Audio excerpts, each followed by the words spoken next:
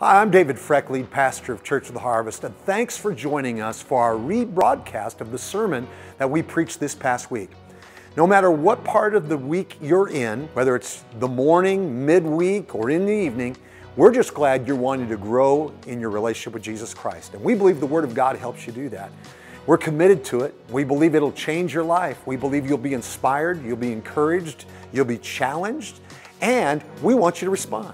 So would you do that when you listen to this message? If you feel God speaking something into your heart, or if there's something we can pray with you about, there's many ways you can do that. You can see that in the description below. We encourage you to do that. God bless you. Thanks for joining us, and have an amazing experience as you listen to the Word of God. You ready? We're going to get into it. We've been shaping up all summer long, and this has probably been one of my favorite summer series. And essentially, here's what Shape Up is all about. It's about learning and applying principles of healing and wholeness for every area of life. It's learning and applying, right? Principles not just of survival, right? Not survival, but health and wholeness in every area of our life. And here's why I'm dressed like Biff Tannen today, okay? Some of y'all too young, you don't know.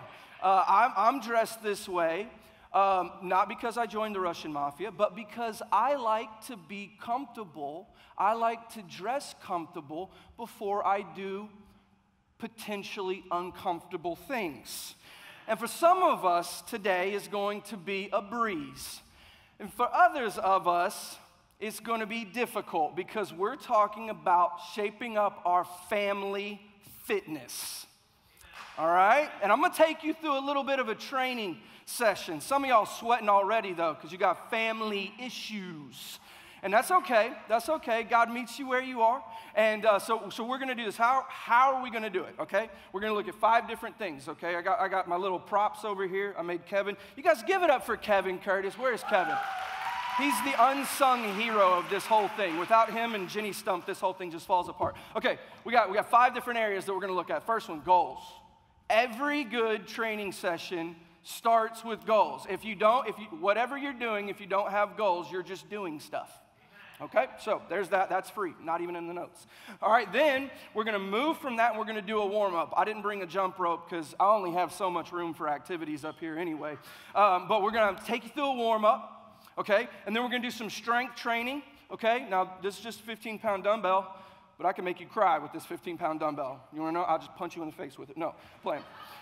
So we're going to take you through a warm-up.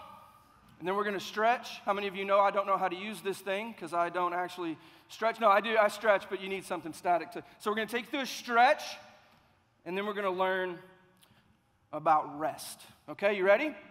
You ready? All right, some of y'all aren't ready. Look at your neighbor and say, get ready. I hope you got your coffee. Okay, goals. What are our goals? Goal number 1, to know that God creates, empowers, and ordains family. Here's another way of saying that. God designed family, and anything that is designed has a way that it is supposed to function, and it has a purpose. So that means that no matter where you are within your family, whether you're a son or a daughter or an aunt or a nephew or an uncle or a mom or a dad or a grandpa, God has designed that role within the family for a purpose, okay? Goal number 2. Goal number 2, that we'd be strengthened in our personal relationship with God. No family is greater than its individual members' personal relationship with God. Last goal, that we would passionately and accurately reflect God with our lives, and to those who do life closest to us, our families. How many of us realize that it's only getting more and more important that our families are strengthened in the current reality of our culture? This is of vital importance. And so I want to play this out, and I'm going to start, like I said, we'll start you off with a warm-up, okay? We're going to get you this is a quick warm-up, okay? This is the easy part. You ready? You ready? Here it is. You're doing really amazing. Church, I've been here for 11 years, and I want to encourage you. I have a unique perspective on the families of our church, and whenever it comes to how God is represented clearly in His people, you are doing an amazing job. You really are. And it's something that it's so difficult to do. This isn't an easy thing. Parenting and family in 2022 and post-pandemics and in social anxieties and what do we do with God, and there's a million opinions on the table, and you're staying faithful to the way that you were raised. You're staying faithful to the way that God has shown you, and I want you to be encouraged. Can I give you an example of how this is playing out? So this past year, if you didn't know, I was the youth pastor here at Church of the Harvest. I'm no longer the youth pastor. I'm now the family ministries pastor, because Pastor David's favorite slogan is the reward for good work is more work. Yeah. So I took over the family ministries, and at the time, we had 5 people running nursery, preschool, elementary, preteen, middle school, and high school. 5 people. Okay, so I came in with 5. I counted 2 weeks ago, and we have had over 100 people who have come in and in some way, shape, or form said, we are going to help. We are going to give you our yes in family ministries, in seeing the next generation know Jesus. Look, hey, what I just said was 5,000% growth in 7 months, and I don't know if I know what a move of God is if it's not that. And so when we say, hey, come along, we're not asking you to check a box or to fill a spot. We're asking you to be a part of a move of God. There is a revival, and it is coming, and it is here. I know we sang about it, but we're living in it because of moms and dads who have stood up and said yes to Jesus and representing the gospel in their homes, and you're doing amazing. Okay, now that was the easy part, because I needed to get you ready for the hard part. Okay, strength training. How many of you have actually done strength training before? I used to be a personal trainer. It's one of my favorite things. How many of you, it lasted for more than 3 weeks? Okay, all right, I'm just checking the tone of faithfulness. No, because, when it comes to strength training, there's a lot of different ways to go about it. Right? You can do HIIT training, right, which is high intensity intervals. This is 15 pounds. It kind of feels ridiculous, because it's not very heavy at all. But you can do high intensity interval. You can do CrossFit. You can do a lot of different things. Cardio is not training. That's just death, slow death. Okay, that's all that is. My body is a testimony to that reality. My favorite and arguably the most effective way to do strength training is called time under tension. Time under tension. What do I mean by when I say time under tension? If our families are going to shape up in our family fitness, then we are going to have to be willing that when pressure is met with patience, it will produce the strength that unlocks new potential. We have to be willing, if we're going to shape up, if we're going to elevate in our family fitness, we're going to have to get comfortable with being uncomfortable. And how many of you know that you are forced into discomfort? Like you can't avoid the pressure, so you might as well let God use the pressure in the middle and meet it with a patience so that it will produce the strength. Like when you embrace the discomfort in a controlled way, it gives you the strength to deal with the discomfort that you can't control. So, as we do our time under tension, it's important that we understand 2 principles: our sets and our form. Our sets, that there is work to be done, and you cannot avoid the work. You can't avoid the work. Now, a lot of people think that they can avoid the work, and it just puts you in a more painful situation, and guess what happens when you're in the painful situation? You have to work very hard to get out of the painful situation. So you can't avoid the work, so doing the sets, now how you do it matters, because how many of you know you can go to the gym and you can lift weights and you can break a sweat and you can get moving and it will produce no results. Everybody has that friend. Oh, I went to the gym for 3 weeks and it didn't work. How many of you, and you've all seen gym fail videos. That's maybe one of my favorite things to watch on the internet. Gym fail videos. Just people using machines. It's like, it's not meant that to do, no, quit. But how many of you know you can do the exact same thing whenever it comes to church? Amen. You can sit in church and you can listen to a preacher and then it doesn't work. It's not working. Okay? Maybe you're not working in it, but just, a little bit. So we're going to introduce some tension. Just a little bit of tension, and I'm going to give you some warm-up sets. I know we did a warm-up, but it's important if we're going to focus on something, we get some warm-up sets, okay? You ready for tension number one? I'm going to read you a quote. Pastor David quoted this loosely 3 weeks ago, and I got in trouble for it in some weird way. But if you were here for that, that was fun. So A.W. Tozier says, all the problems of heaven and earth, though they were to confront us together and at once, would be nothing compared to the overwhelming problem of God, that he is, what he is like, and what we as moral beings must do about him.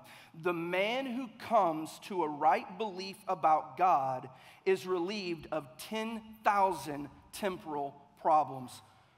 So here's the tension. Here's the weight. Who is God? Who is God? And you're going to answer this question whether you know it or whether you don't. And you're not going to answer it with your words. Your words will not be sufficient versus your actions whenever it comes to answering the question of who is God, especially not to a generation who's coming after you. So it's important that we answer this question correctly. Here's why. Because your representation, how you represent God in the earth, is equal to your revelation. Did you hear what I just said? Your representation. You need to understand, in all of this, God is the standard. Whether you're a parent, whether you're a child, whether you're a brother or an aunt or an uncle, God and how we represent God. Look, as a father and as a husband and as a pastor, I will stand in front of God and he won't say, did you do better than the other pastor? And he won't say, did you do better than your parents? He'll say, did you clearly represent me in the earth? And my representation can never supersede my revelation.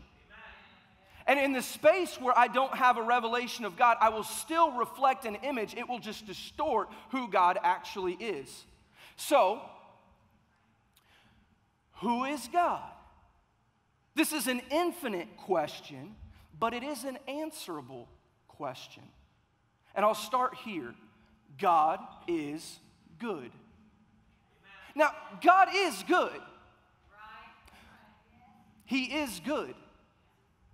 But how many of you know that's easy to say, and sometimes because of our situations, that's hard to live. So I get a unique privilege of getting to do life with your children. And answering how they answer this question is unique. Because this is a question that gets asked to me as their pastor a lot. Royce, is God good? Because I don't know what to do with this. And I don't know. So how we represent, how we look, how we recognize, and how we reflect God's goodness in our families is of vital importance if we're going to shape up. You ready for the next little bit of tension? Here's the next little bit of tension, okay? It's just a little bit of weight. This is easy. This is the warm-up sets. You're doing great. Congratulations. You're almost halfway through. Almost. Okay? God is good and God is the Father. So as God reveals himself, he reveals himself as good. He reveals himself as Father. Now, I'm obviously not going to be able to exhaust all the attributes of God. I'm just hitting the high notes here. But it's interesting that out of all the principles, out of all the titles, out of all of the things that God could reveal himself as, he chooses Father to be the primary way that we relate to him. And not, look, this is important, he's not a father, he is the Father.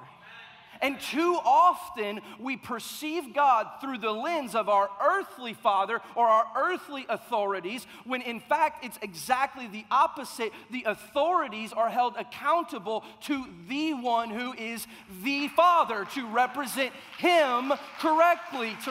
And listen, any space that's in the middle where someone ejects from representing God for who he actually is, God will reveal himself in that unique way. He says, your father may not have done this, but I'm the Father, and I'm going to fill the gaps.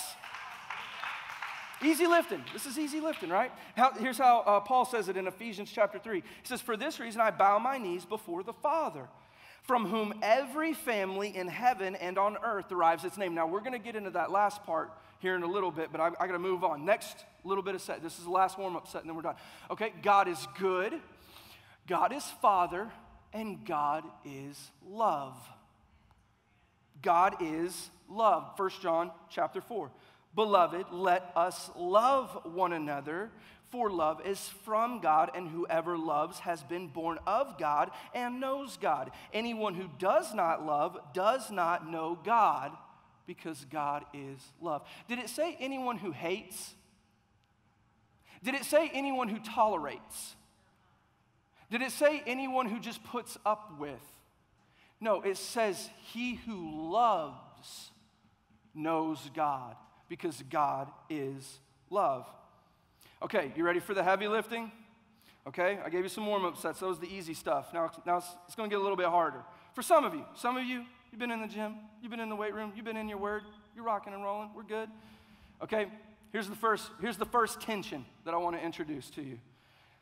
You cannot live vicariously through a preacher's relationship with God.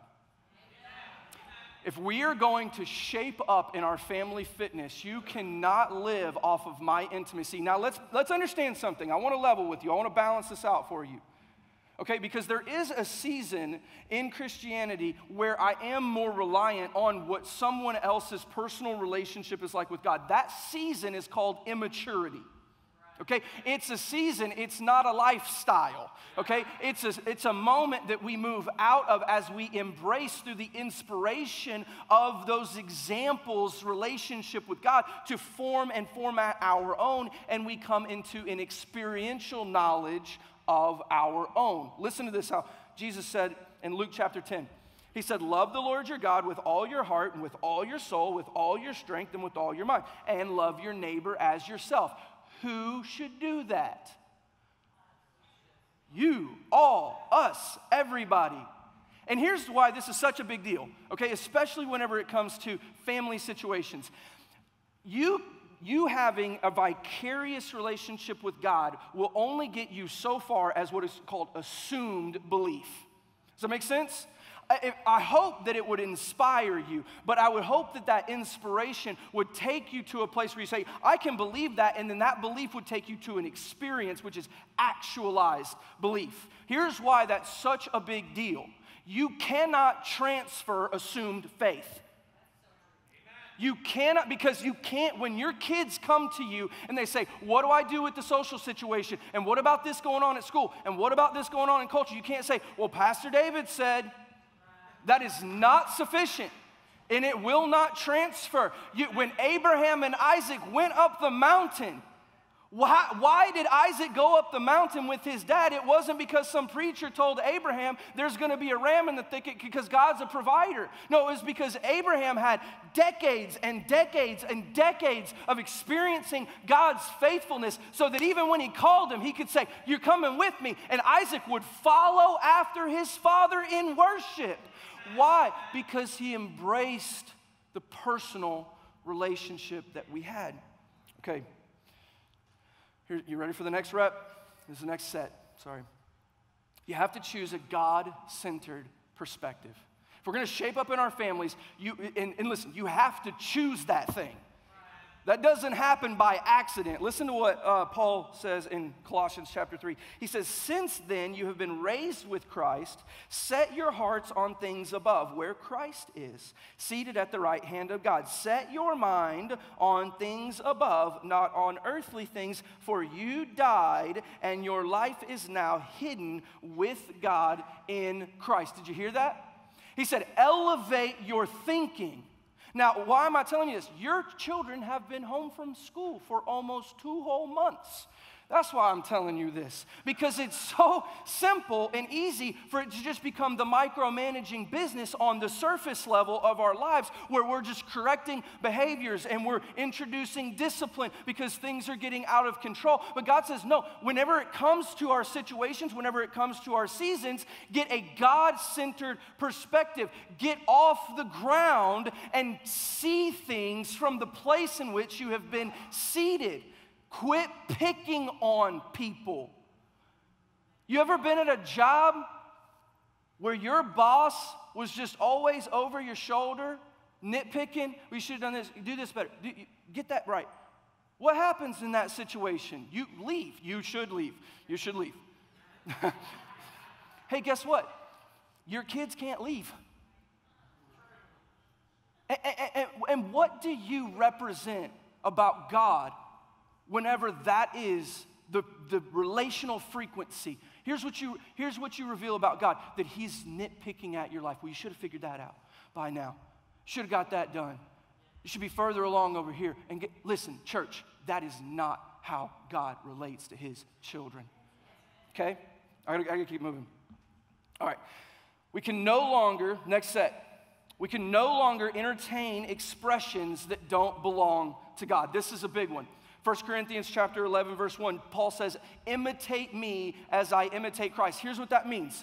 If God does not express that reality, it is no longer authorized for me to express that reality. Can I give you just one example? Just one example. This is a big one. Disappointment. Let me ask you a question. Can God be sovereign and omniscient, all-knowing, omniscience, all-knowing over all things in all seasons and all times, and be disappointed? I would heavily argue that he cannot be, because he knew what he was getting into before he got into it. Now, everybody goes to the same place when I do this, because they say, well, God regretted that he made mankind, Genesis 6. No, it said that God was grieved because mankind's actions. Can we stop blaming God for the manipulation and the darkness of the enemy through other people?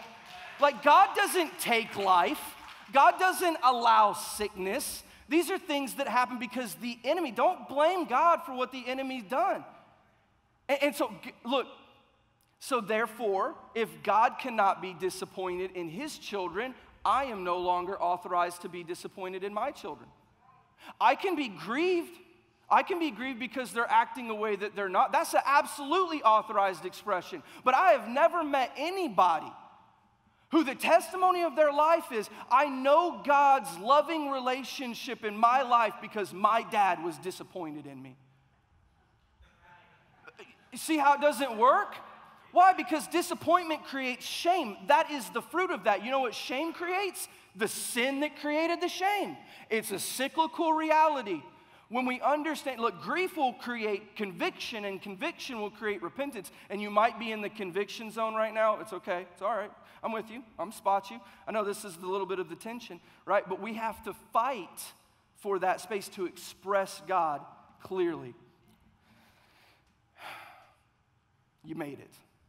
Congratulations. Great job. Great job. I know this isn't like Orange Theory Fitness or anything. Can I just say something that is I'm not going to be able to qualify all of it, but I could probably write a book on it. Ultimately, it's about love and the identity that it establishes. I want you to go back and watch this later, and I want you to pause it right here, and I want you to contemplate that statement whenever it comes to the reality of how God is revealed through Jesus and what this is all about. It's really about love and the identity. You and I are beloved. That's your name. Okay, so I got to keep moving. Because now it's time to stretch. And some of you are like, well, aren't you supposed to stretch before you work out? No, you're not. Your middle school PE teacher was wrong. Okay?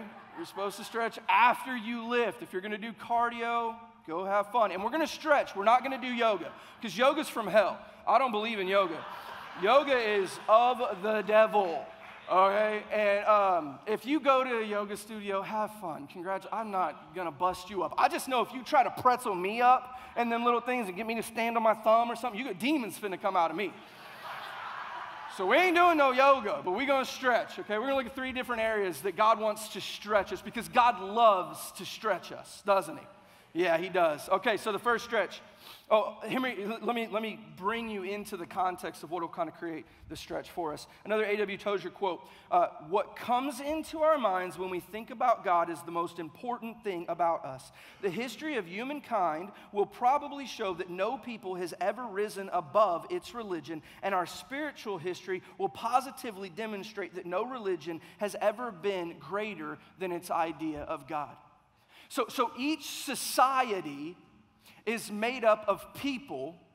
How we doing? How we doing, church? How's society doing? I would suggest, now this society I think is doing phenomenal. I covered that in the warm-up, but I think society as a whole, I think it's far more than we have family issues and family problems. It's even far more, even though the abundance of identity issues continue to grow. I think at the core of it, we have a love issue. That's really what it's about, because whenever that society, how does God call us to live in human flourishing? It's when each individual person has a revelation of God's love in their life, and they reflect and reciprocate, is the word, that love through their life. Okay, so I want to start with relearning love. That's where I want to start, with relearning love. I came into a season of my life when I was 26 years old. I had a young marriage. I had a daughter. I was about to have another daughter. And I came to this realization that my wife deserved a husband to love her in a way that I had no idea how to love her. I knew how to endure people, and I knew how to use people. But I didn't know how to love. And before you just start judging me in that season, I need you to check your tank. Right? Because let's understand something. Love is an infinite journey. God is love and God is infinite, which means that love is never a box that we check. And I had come to a place in my life where I had checked a cultural box, but when I looked at it through God's lens, I saw that it was enduring people and it was using people. And here's the problem. I had this amazing wife who, in this amazing family, who is absolutely deserving of a love that I didn't know how to give. And so I had to let God confront me in that space. And I just said, hey, God, here's my heart. Here's this thing of stone that you thought was valuable enough to pay the price of your son's blood for. And I don't know how to transform it. You do it for me. And here's what he said. It was this easy, because he just talks to me this way because I'm stupid. No, he said, listen, son, monkey see, monkey do. Monkey see, monkey do. He said, I'm going to love you the way that you're supposed to love your wife, the way that you're supposed to love your children, the way that you're supposed to love your church, the way that you're supposed to love my people. Monkey see, monkey do. All right? It's that easy. And then you go on the journey, and listen, it might happen in a moment. I'd love to tell you that I just figured that out the next day, and it wasn't. It was years of me growing in love to get to a place where I can say, God, I know you in your love. The next place that God loves to stretch us, marriage. God loves to stretch us in our marriage. And I'm not going to spend a ton of time on this because just come back next week. But there's a little bit of preview for you. But if you're married in this place and this is news to you, yikes. Okay? The Bible is very clear, okay, on how we should do this. Okay, so I got to keep moving. Ephesians chapter 5. Husbands, love your wives just as Christ loved the church and gave himself up for her to make her holy, cleansing her by the washing with water through the word, and to present her to himself as a radiant church without stain or wrinkle or any other blemish, but holy and blameless. In this same way, husbands ought to love their wives as their own bodies. He who loves his wife loves himself. In Ephesians, the little few verses later, it says, however, to each one of you also must love his wife as he loves himself, and the wife must respect her husband. Two observations that I want to make real quick. The first one is, this is not suggestion. Paul's not saying it'd be a nice idea if you figured out how to love Christ like the church. No, like Christ loves the church. No, he's not saying that as a suggestion. He's absolutely saying this is how God designed this to work. And if that means men, if you have to confront yourself to come into a place of, I'm going to smash two words together that's going to blow your mind. Okay, you ready? You ready? You got to let God confront you to get to a place of emotional maturity. Women should have been louder. Where's y'all's amens at, wives? Come on. This is your moment. No, if you have to allow God to confront that in you to get to that space, this is not a suggestion. The second observation is simple. Did you hear how much Paul instructed the husbands?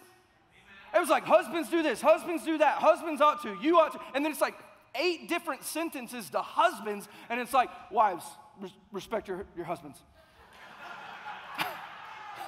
That should give us a clue. Men, we're dumb. We're hard-headed.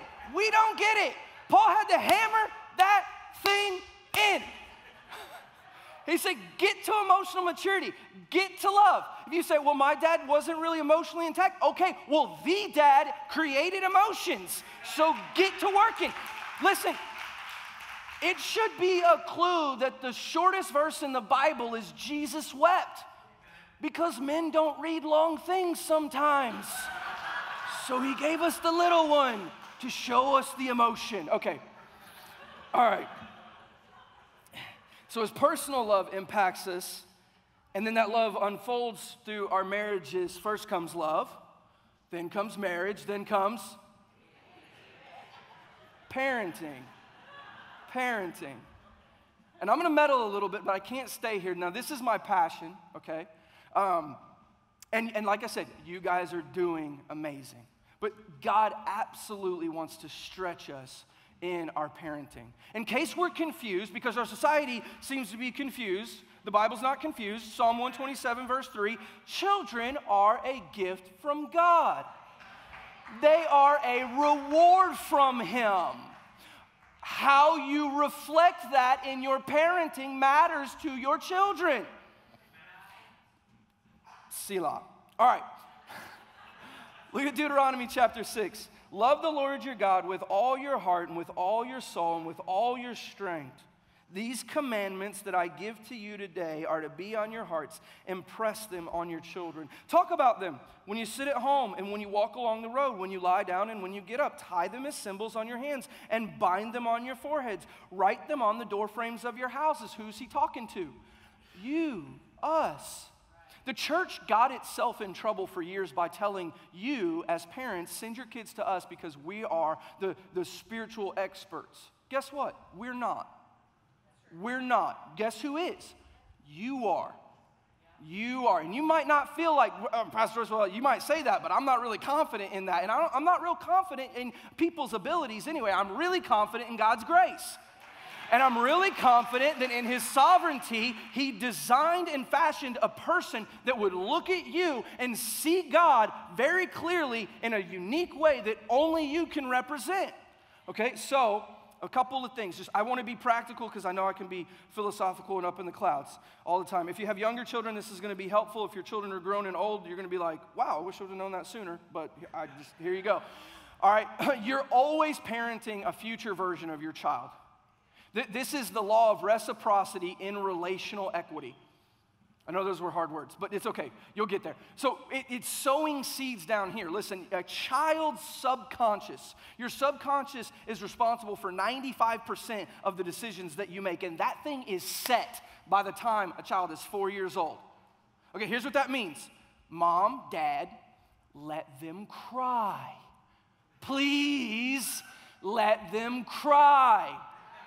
Please, because you are subconsciously informing their fight, flight, and freeze responses, and a child who experiences controlled amounts of discomfort will have the right fight responses. You ever met someone who's just absolutely non-confrontational? If that's you, again, that's conviction. It's not shame. Just go with it, okay? The reality of being non-confrontational and not able to face oneself comes from having a lack of fight responses. This is just from a psychological standpoint that I'm talking to you about. So it's important that we understand when our little ones are little, we're informing who they're going to become. When you're in front of your 7-year-old, you are planting seeds of your 11-year-old's decision.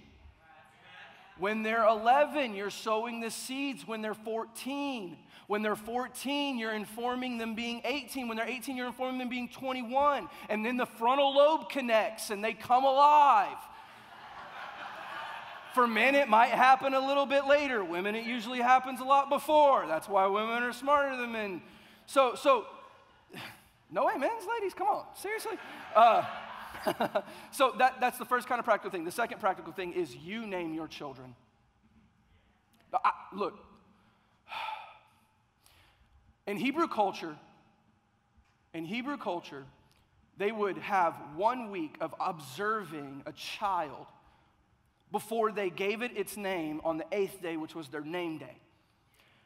Why? Because parents, you have been uniquely positioned to have a prophetic insight over your children's life. They would observe that child and its latent talents and abilities, and through the observation and through cultivating a prophetic lens over that child's life, they would name that child, and you name your children. Here's what that means. The school system doesn't name your child. The sports team doesn't name your child. The social anxiety doesn't name your child. The disruption doesn't name your child. You name your child, and you better make sure that that name is the same name that God has for them.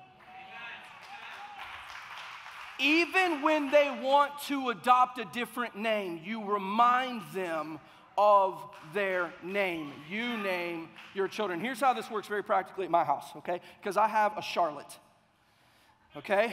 I would use Chloe for this example, but Chloe is Mary Poppins. She's perfect in every way and in all things, okay? So Charlotte, though, anyone met Charlotte in here? Yeah, you have. Whenever she needs to sell something. So here's what you need to know about Charlotte. She is every bit of me emotionally and in every other way. Physically, she's her mother's starfish, okay? But whenever it comes to everything else, she's this guy right here. And God, pray for me and pray for her. It took God literally moving heaven and earth to get to me, okay? So here's how that looks, because when you have a natural-born leader and they're 9, it looks a whole lot like a dictator. Look, we could send Charlotte on a special ops mission to Russia, and she would fix this whole Ukraine situation in 3 weeks. She'd start a coup, she'd take over the presidency, introduce a new government, okay? And what that looks like a lot of times is she gets bossy, and she starts bossing around Jenny and Chloe. She doesn't do it with me because I'll check her so hard. But Jenny and Chloe, they don't want to hear her mouth, and I'm like, I have years of hearing my own mouth. Well, it's hers, it's fine. So they don't want to hear her running her mouth, and so they'll just do stuff. And so what I have to do is I have to step in, and I have to say, Charlotte, Char, you are kind. You're very considerate. You love other people really, really well. Why are you acting selfish and arrogant? Do you see what I'm doing? I'm affirming identity while correcting behavior. Where did I learn that? Monkey see, monkey do. Monkey see. Son, you're powerful. You're a leader. You have a huge heart. Why are you acting in a way that you're not? Okay, I got it. Okay, you made it all the way. You made it all the way. Rest. I thought about how awkward would it be if I just took a nap?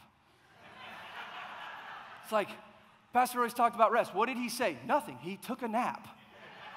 And like, how awkward would it be for you if you're like, what is he? No, rest. I hope you're picking up the theme that rest is of vital importance. You can't shape up if you don't rest. And here's what Guys, we live in a busy culture. The worship team can go ahead and come on out. We live in an insanely busy culture. And here's one of the things that I've learned about busyness. Oftentimes, busyness is the subconscious act of trying to prove conscious value. Because if I'm busy, I'm needed, and if I'm needed, I'm desired, and if I'm desired, I'm fulfilled, and it's killing us. It's literally killing us. And mom, where do you go to find rest when the kids are little and they're screaming and they're going all over the place and you've got 15 million drop points? You're the taxi driver for the kids for their god-awful sports schedules. Look, they're probably not going to get a scholarship on it anyway. Send them to church so that they can find out who they are in Christ. I got it. I'm running out of time. Where do you find rest? And here's what I want to suggest. You find rest at the cross. You find rest at the cross because it's at the cross where all the names and the identities, all the value that we're trying to prove is shown to us exactly for what it is. We get to step out of the labor of trying to earn an identity and perspective and opinion of others that's pleasing. And we get to stand in front of the one who gave us a new identity and made us a new creature. And the striving ceases. Spiritually, is the striving ceased? In your relationship with God, has the striving ceased, or are you still in that place where you're working to get into a room that you're already in? Here's what Romans chapter 3 has to say. But now, apart from the law, the righteousness of God has been made known, to which the law and the prophets testify. This righteousness is given through faith in Jesus Christ to all who believe. This gift, this righteousness, what does that tell us? I had someone ask me, Pastor Royce, will we be righteous on the day of judgment? Listen, for those of you who are in Christ, you'll never be more righteous than you are right now. You may mature. You should mature. Please, for the love of God, mature in your righteousness, but you have been given the fullness of everything that is Christ's, and it comes the moment you put your trust in Him. I don't have anything else. I don't have enough communication skills. I don't have a spiritual resume. I don't have anything other than Christ on that day that gives me confidence that the declaration over my life is, son, enter into your rest. Well done. That is the declaration over your life. It's where we inherit this declaration. It's where this becomes mine.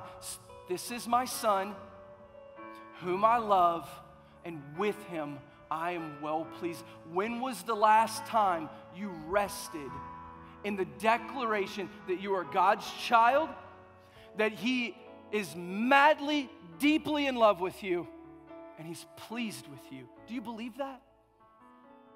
Do you believe that He's pleased with you?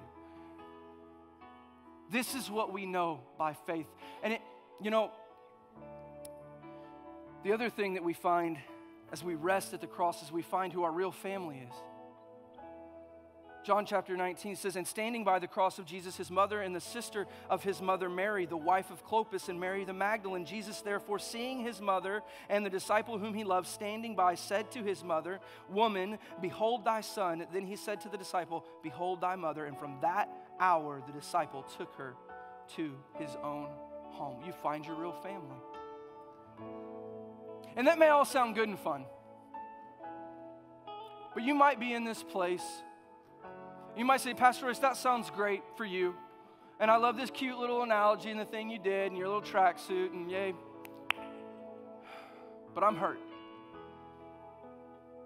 I'm hurt, and even resting is uncomfortable for me because of the pain that I've experienced. So it's even more cruel that you would ask me to lift the weight and to stretch. Listen, I don't come to you, to this place, as someone who doesn't know that brokenness. The first name I knew was Royce. The second name that I knew was Reject. And I know what it's like to have a wound that you can't heal. And here, can I remind you of something just real quick? Maybe you don't know this, but Psalm 147 says that he heals the brokenhearted and that he binds up his wounds, binds up their wounds, I'm sorry. Can I remind you what Psalm 168 says? It says, sing to God, or Psalm 68, I'm sorry. Sing to God, sing in praise of his name, extol him who rides on the clouds, rejoice before them. His name is the Lord, a father to the fatherless, a defender of widows is God in his holy dwelling. He sets the lonely in families. I'm going to invite the prayer teams to come back up and you guys can stand. We're going to go into a time of worship, and maybe you're in this place and you're like, man, thank you, that was refreshing and encouraging, Pastor Royce. And maybe you're in this place and you're like, I'm hurt. And we're going to have people all up front here that will be able to pray for you. So whether you're in a place of worship or whether you're in a place where you're like, Pastor Royce, I'm wounded, we're going to lean in to the presence of God and his goodness and his faithfulness. And we're going to see him bring revival to this place, because you're going to do it, church, because you're strengthened in your family fitness. Love you guys.